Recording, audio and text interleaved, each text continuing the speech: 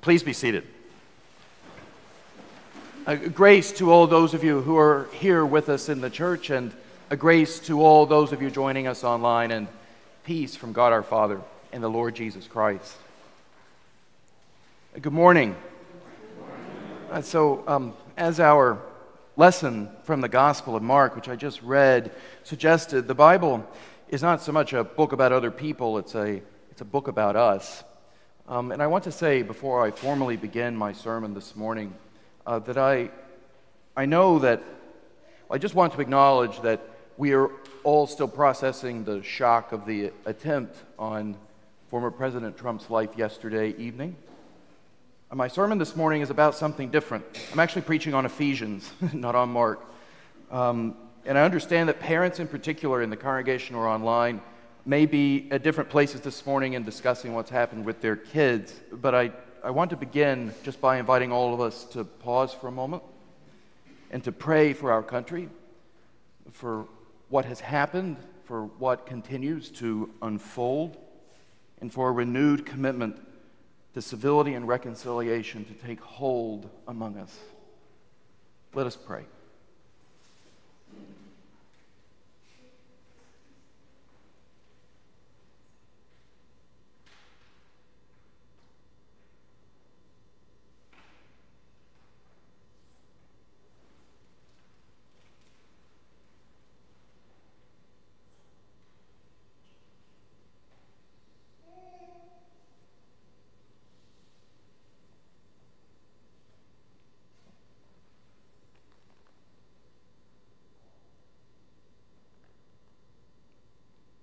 Eternal God, in whose perfect kingdom no sword is drawn but the sword of righteousness, and no strength known but the strength of love, so mightily spread abroad your Spirit, that all peoples may be gathered under the banner of the Prince of Peace, as children of one Father, to whom be dominion and glory now and forever. Amen. And this is a stressful moment, friends, okay? And I want for you to know that your church is here for you, and I am here for you.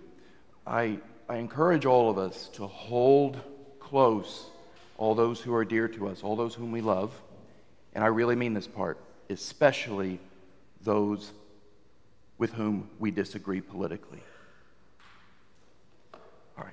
In the name of the Father, the Son, and the Holy Spirit, amen. So this morning we are nearing the end of our summer sermon series on faith. We began a few weeks ago by clarifying that faith in the New Testament doesn't really mean to believe in a set of concepts. It means to trust God, to entrust God with your life and your livelihood, to put your life and your livelihood in God's hands, as it were, rather than in your own. Now, like all trust, this trust is earned over time, as it were, by God in the course of His relationship with us. And that makes it a gift of our relationship with God. It comes about kind of naturally from that relationship. When we lean into that trust, it can console us. And when we lean away from it, when we resist it, we discussed this last week in particular, God waits on us. God lets us in our world have our way. God allows us to resist entrusting Him with our lives and our livelihoods.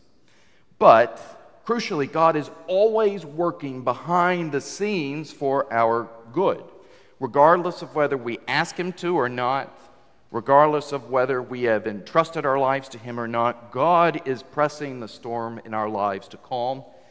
God is pressing the tumor in our bodies to shrink, and God is pressing us to accept whatever help it is we might need, waiting on us freely to accept those gifts, to be sure, but still pressing all the same, always working for our good. And we ended last time by saying that to have faith is to try to trust, to strive to trust that God will get God's way, not so much because God is domineering, but because He is relentless. He will work endlessly to get what He wants. And eternity is an awfully long time in which to do so. And this morning, our lessons from Ephesians adds one more dimension to faith, We're at the very beginning of the letter to the Ephesians. We're going to be in it for a couple of weeks in the lectionary. And Paul begins the letter by using the language of destiny.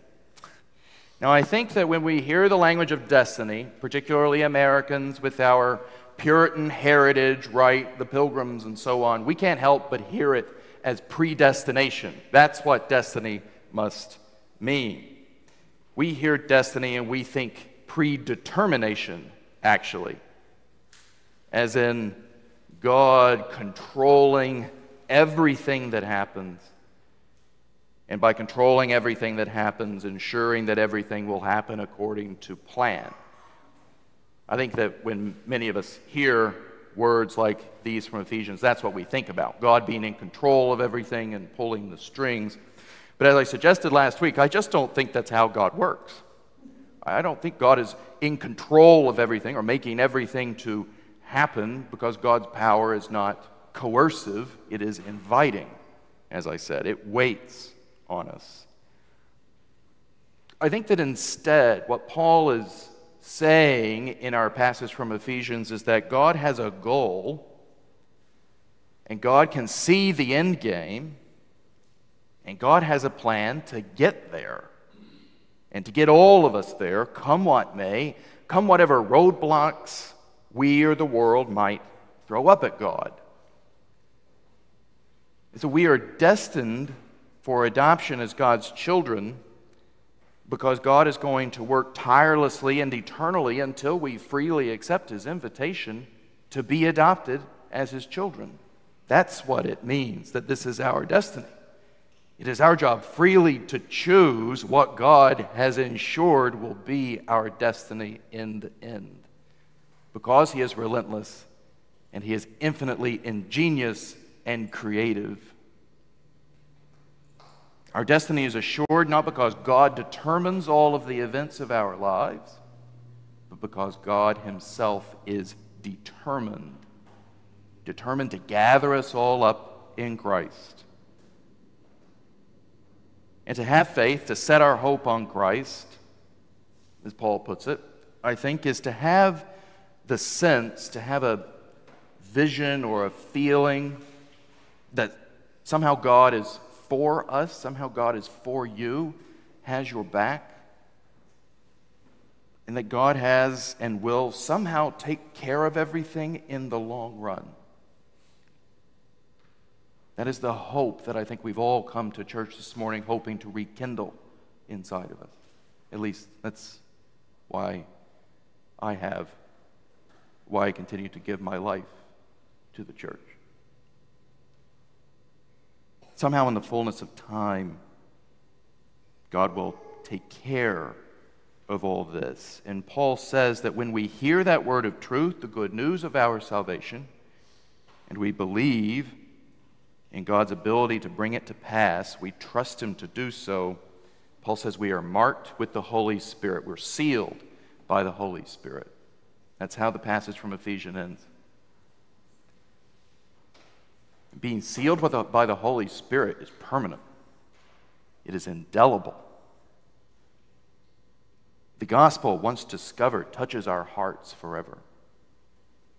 And it keeps popping back up in our lives, I think, in ways we least expect. Regardless of whether we say we believe in God, regardless of whether we call ourselves Christians, regardless of how often we do or don't come to church. The Spirit has stamped it inside of us. So I want to share a story with you. It's not my story, but it's a story told to me and to many others by the priest who taught me to be a priest, Ann Richards. She was an associate rector at the parish in New Canaan that I came to you from. She was a former canon of the Diocese of New York, a chaplain at the Grace Church School in Manhattan. Ann died, as so many of you know. Ann died in 2018, but when she was a young woman training for ministry, she was working at NYU Medical Center in the city. And it was the early 1980s. It was the era of the AIDS pandemic. and floor after floor of the hospital was filled with young people dying of AIDS. And one day, a nurse paged Anne, who was a chaplain at NYU at the time, and said that a young man wanted to see somebody. His name was Michael. And so Anne goes up to his room, she says, and he's sitting up in the bed. And he greeted her by saying, "I think it's time I get my life together." Now, Michael had a story that was typical of his time. He had been brought up in Florida in a devout, fundamentalist Christian family. He'd gone to church all throughout his childhood. He knew, like so many of us who grow up in traditions like that, when he knew his Bible backwards and forwards. But when he was 18, he told his parents that he was gay. His parents loved him very much. Given their background, this wasn't good news for them. And when she told this story, she always made sure to say these people were not monsters. They were trying very hard to love their son in the way that they knew how, as best as they knew how. But they made a horrible mistake. They wanted Michael to change, and he tried some early forms of what's now known as conversion therapy, but he couldn't change, and he didn't change. And when he told this to his parents, they said that he couldn't be a part of their family anymore. Now, Michael had just graduated from high school, and he packed his bags, and he took a bus to New York, and there he made a really good life for himself. He really did. He had a good group of friends. He had a good job. But then, like every young person in the world, he did some reckless stuff. And some of our recklessness lands us in a little bit of trouble, and some of our recklessness lands us in a lot of bit of trouble. His, unfortunately, was the latter sort, and he ended up infected with HIV. And so the day that he had asked to see a chaplain, the day that Anne met him, a doctor had told him he was going to die. Anne got to know Michael over the next 4 weeks. She got to spend basically a month with him in the hospital. He hadn't seen his family in 6 years. And about a week before he died, Michael said, "I think I better call my mom." And his mom flew up and moved into his hospital room and took care of him. Anne talked about the way that she would lift up his straw, said he could take a sip. She said she'd never seen anything so tender in her life. A few days after his mom arrived, Michael said, "I think I better call my dad." And his dad, who had never been on a plane before, his dad, who was terrified of flying, went to his doctor, and his doctor tanked him up with Valium. And he managed to get on the plane to New York, and he made it to see his son.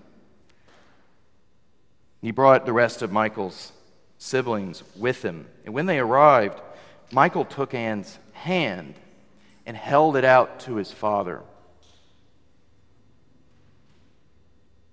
And he said, "Anne, I would like for you to meet my dad. He has been the best dad a boy could ever have."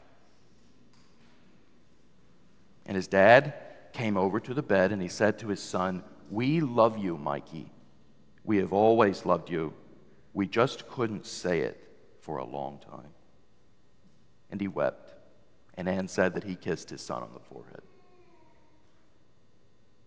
Michael then asked to see each member of his family alone, one by one.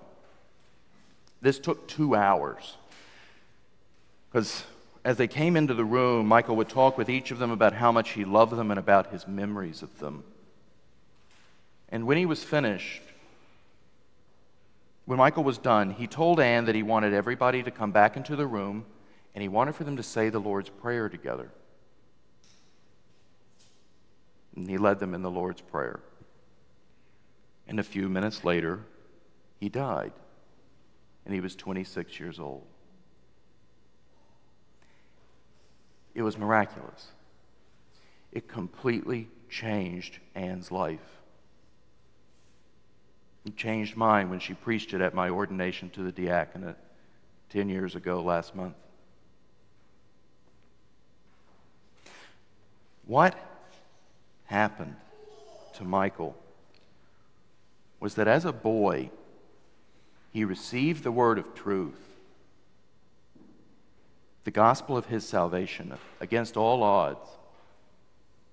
In spite of the prejudice of the childhood culture he grew up in spite of being rejected by his family, in spite of the fact he died an untimely death, somehow God got across to him that he was loved and taken care of and okay. And that faith that he was loved and taken care of by Jesus, it shined through the ugliness and the pain of his life. So that at the end, as Anne always said when she told this story, Michael became Jesus for his family. That's what happened. Michael became Jesus for his family. Michael healed his family. He was God's grace and God's forgiveness for his mom and his dad and his sisters and his brother. Because the Holy Spirit, which is bigger than any church, the one he grew up in, but also this one, the Holy Spirit, which is bigger than any church, bigger than any culture, any tradition, had stamped true faith indelibly on Michael's heart. And that same faith, friends, is what the Holy Spirit is at work even this morning to bring about in you. In the name of the Father, the Son, and the Holy Spirit. Amen.